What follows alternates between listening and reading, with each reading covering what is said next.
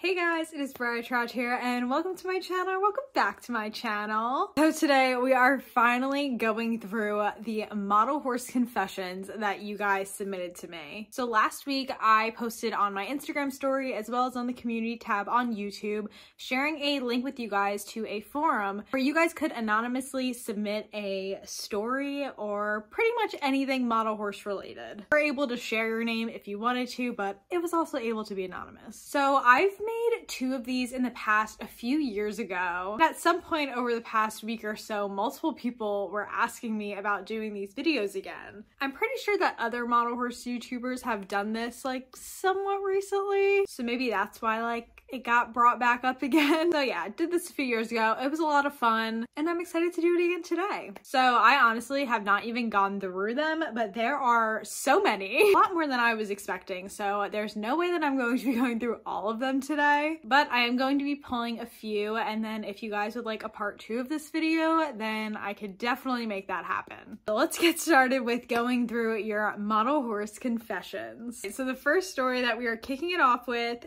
is an anonymous one. So it says, when I started collecting, I didn't know that models could get scratched or rubbed. I was 12 or 13 at the time. I wanted to get cool photos of my 3 regular runs, my favorite models at the time, like I had seen model horse collectors do. So I threw them all in a bag and went to take photos. When I got back home, I opened the bag to find all 3 models rubbed and scratched from being jumbled around in the bag. Looking back now, I cringe. I feel like we all gotta learn this lesson the hard way. And it was definitely good that you figured them out with regular runs. Sometimes models really do shock me with how durable they could be, but also how delicate at the same time. But hopefully you were able to fix up some of those rubs and scratches, and hopefully you got some cool photos out of it. Next up is a confession by Breyer Boom. And they said, I know I touch my glossies a lot, even when I know I'm not supposed to. I just like the feeling, and I'm afraid I will break off the tail if I just hold them by the tail. Okay, I read this one, and honestly, I touch my glossy models.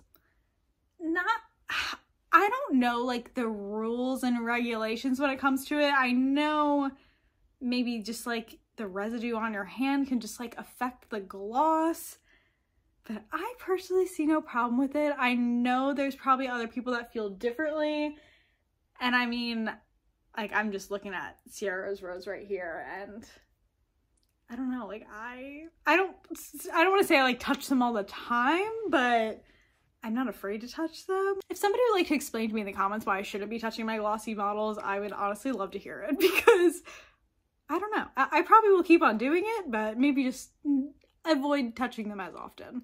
Next up is a confession by Bombay Breyers, and they said, I bought my very first custom, a Bloody Bay Spirit, about 4 years or so ago now. And my aunt came over to visit a few days after he'd arrived. She was asking me about my collection and my models and wanted to see the custom, so I took him off the shelf. She liked him and I thought we were all good until she looked at me and said, do you sleep with it? I stared at her, the real life version of these emojis, and said, what? And she said, do you sleep with it? Or any of them? Or do they take turns? I told her no, and she never brought up my collection or models again. I'm still confused to this day. I am confused as well. Like, I'm guessing that she thought that, like, it's like a stuffed animal to you. But, like, I can't imagine like a hard plastic model being comfortable to sleep with. Also, they got, like, ears that I feel like could get you pretty good if you lay on them the wrong way. But that's weird. Next up is a confession by Messy Mare Creations, and she said, when I was like 7, I had a fascination with putting things in the microwave that shouldn't be microwaved. Oh boy. I microwaved a classic Breyer horse that had a broken leg to see what would happen, and it literally melted on one side and was all caved in. Truly terrifying. I so wish that I could see a picture of this. I just cannot even imagine how like your house smelt after that, like just burning plastic. And yeah, just the sight of it. Like, oh, I could not even imagine. This confession by Uno.edits just says, I broke a Breyer's leg off and glued the leg to the head. It was a stablemate. Sigh. Okay, this next one is a dream-based one from Plastic Pony Collectors on Instagram, and I love hearing about model horse related dreams. So here it goes. One time I had a very vivid dream about searching for a Mariposa in Floor it's these models. I'm saying their names wrong. I went around my town to every store that sold Breyers and searched for them, but I could not find them. I went to the last store, and when I walked in, they had shelves and shelves of models. Not all of them were regular ones either. I walked down one row, and they had a bunch of one-of-a-kind models, and a lot of them were one-of-a-kind Dakota models. I was obsessed and found a few that I loved.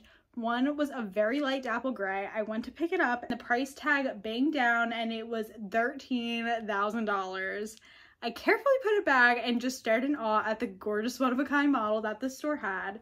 In the end, I was able to find Mariposa and Floor and in my dream, and when I woke up, I was very disappointed that it was only a dream. I've had multiple dreams where I have walked into random stores that are just completely filled with extremely rare models. Yeah, that disappointment that you feel when you wake up and you know that it's not real. Okay, this one is more of a vent. It is anonymous, and it just says, the inflation in the hobby is getting ridiculous. I just have to say it. And I feel like we are all feeling inflation right now. And yeah, it definitely hit the hobby. I mean, it got really crazy a few years ago, and I feel like it's slowly coming back down, but I don't know. I have a feeling that it's really gonna start coming back down because people are just not buying models. Like, everybody I hear is just having an extremely hard time selling models. So I'm sure there'll be more getting deals and stuff. When it comes to getting models directly from like the manufacturers like Breyer or Stone or Schleich, whatever, I feel like that one we can't really help as much because that's just like supply costs. And I don't really know what we could do about that. Next one's cute. It's anonymous. And they said, it's a little embarrassing, but last year I attended my first ever live model horse show, and it was held at my state's 4-H horse show. There's only a handful of people there showing, but they were very talented with all their tack and props. When I got there, I was looking around. I see everyone unwrapping their models from various cloths and bubble wrap. Meanwhile, I just pulled the two I brought out of a small clear plastic container, fully tacked, no bubble wrap.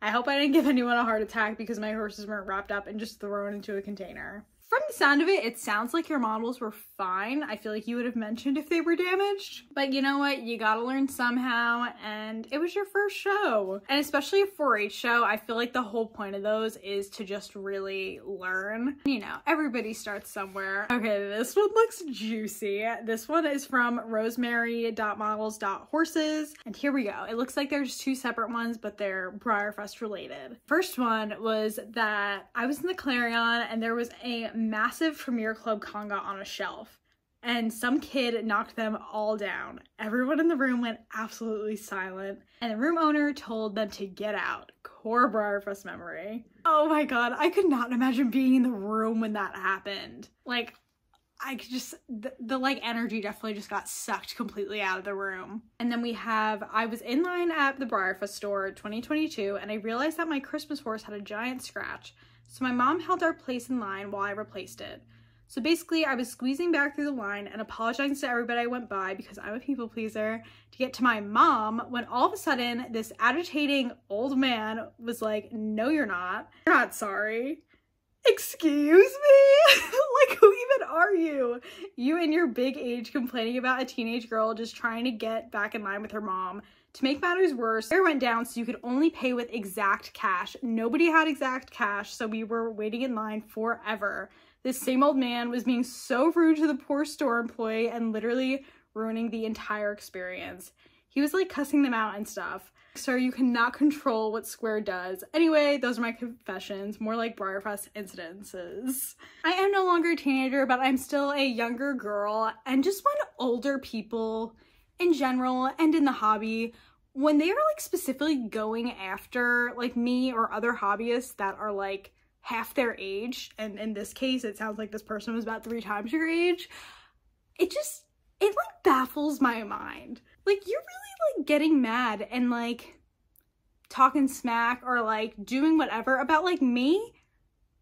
Like, I'm just a girl. And people are just so agitating. Like, I hate people that are rude to like service employees or retail employees or just any employees in general. I've never worked retail or anything. I guess I've sort of worked like in the service industry, and I worked in government parks and recreation, and let me tell you, the old men that I would encounter. But like, I do not understand the people that want to go around and just like be angry at the world and try and make everybody else miserable and make everybody's lives so much harder. Just the little comments of like, no, you're not sorry.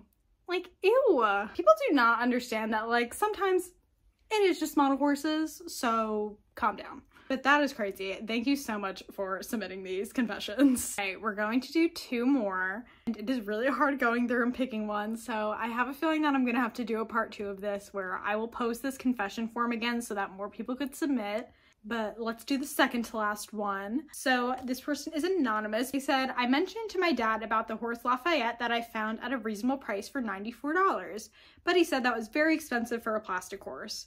So I told him, he plays pool, that it's outrageous that pool people pay thousands of dollars for a wooden stick. But I mentioned it to my mom and eventually she let me buy it.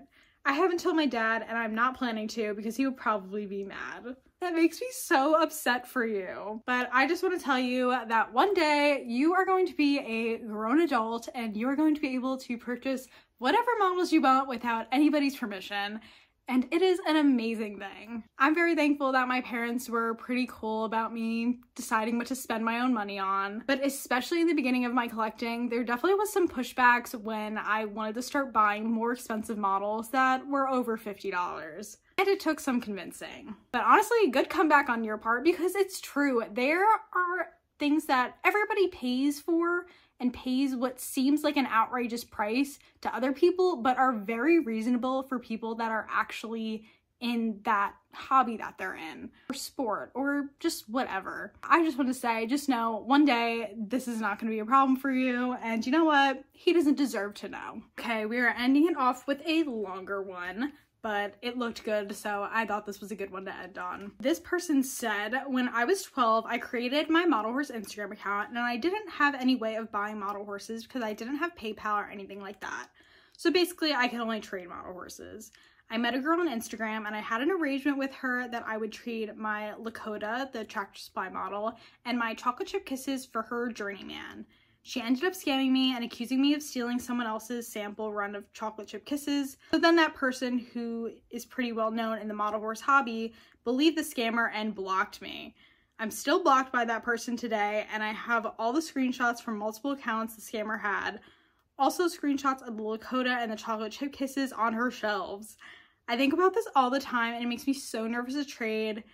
Anyway, make sure that they have references.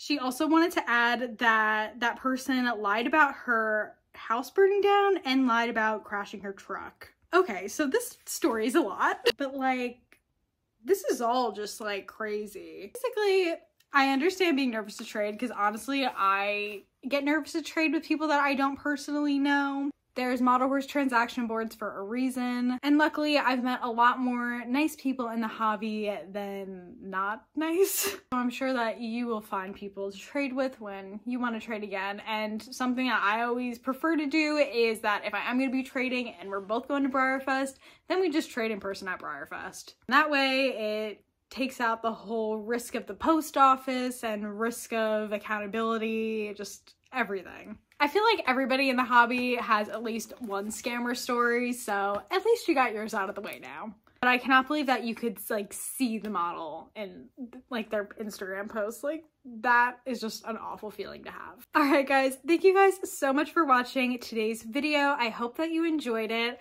I'm so sorry if I did not get to your story. There were seriously so many and I was kind of picking at random. So if you guys have more confessions that you would like, then please let me know in the comments and I could post up that form again, and maybe next month I'll do another one. If you want to leave any confessions down below, feel free, and subscribe for more model horse content.